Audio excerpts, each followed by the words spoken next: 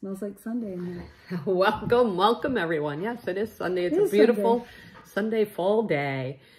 Today we are going to be talking about invisible disabilities, and it's Invisible Disability Week. Awareness Week. Awareness Week. It's the third week in October, and if you don't know, an invisible disability is just what it sounds like, and a disability that's not immediately obvious. Right, like somebody who has a brain damage. You may not physically notice that they have a disability. And that includes conditions like multiple sclerosis, seizure disorders, autism, autism, and severe allergies. Sometimes people have such sudden and severe allergic reactions that they're incapacitated. And people might just assume that they're under the influence of drugs or alcohol, and that's not the case. Yeah, it's always kind of good to ask people, do you have a medical condition? Exactly. To rule that in or out as to what might be going on. Right. People with invisible disabilities face a lot of stigma and judgment. In fact, Invisible Disabilities Association, thank you very much for your information. They have a book published for people with invisible disabilities called But You Look Good, which I really love, because so many times people will say, well, you look good, you look fine, everything looks to be great, but inside you're suffering from maybe chronic fatigue. Or even at the age of 33, I suffered a stroke after my son was born. I had a vascular stroke in my brain, a cerebrovenous thrombosis, and you would not know. No, you wouldn't, because you were able to say vascular venous, what? Cerebrovenous thrombosis. Wow, you can say that. Yes, what a you're a hero. I couldn't get my mouth around that. But I looked fine. Even when I went to the ER, I could still talk, and I passed all the neuro tests, you know. So I was very fortunate and very lucky and very blessed. Right. As we all are, that you're still here.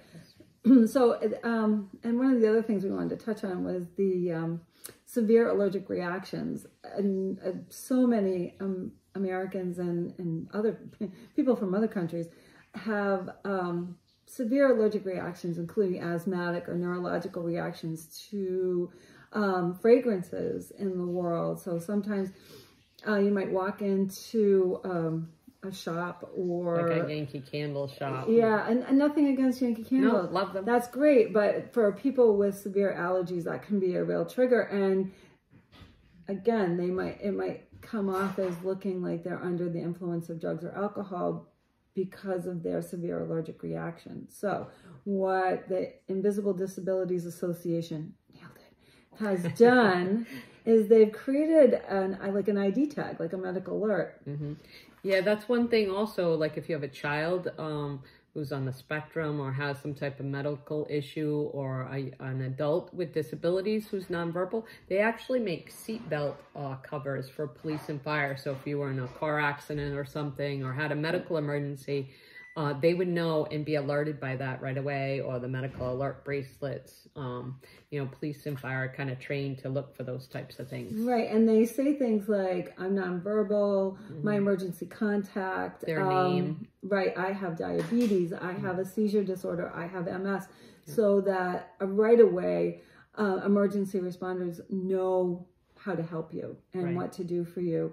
And the onus isn't on the person with the condition to explain, no, I'm not under the influence, I'm having a medical situation. And one of the things that happens a lot in schools is kids are labeled as lazy or spoiled, when really what's happening is they're struggling with a neurological difference or an invisible disability. Like dyslexia. Absolutely. Where a kid may not be academically performing at their intellect of communication with you, can be a clear sign that there's a learning disability. Exactly. So I'm also going to include in our references an article from the National Education Association for teachers and people in education or caregivers to be aware of invisible. It's going to be one of those words. Invisible disabilities in their students, and how to try to tease out what could actually be the best way to help these people. So we'll put that in the comment section.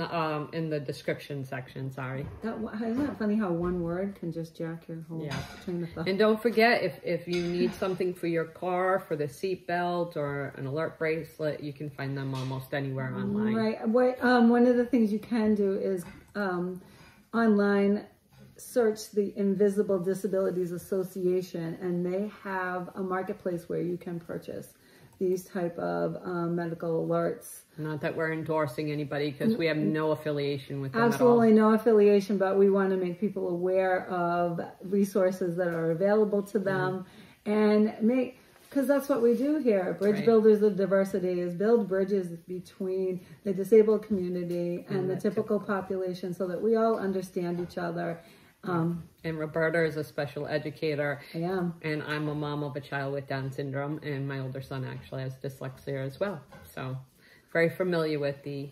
If you like our contact... She's having trouble talking today. If you like our content, thank you. Please like, share, subscribe, comment below. Push all the buttons. Smash those buttons. And let us know if there's something that you have a burning question or something that you'd love us to talk about, because that's what we're all about, is providing us a platform of mutual understanding. Absolutely. In the meantime, we appreciate you. Thank you so much for tuning in. Love you guys. Bye. Thank you.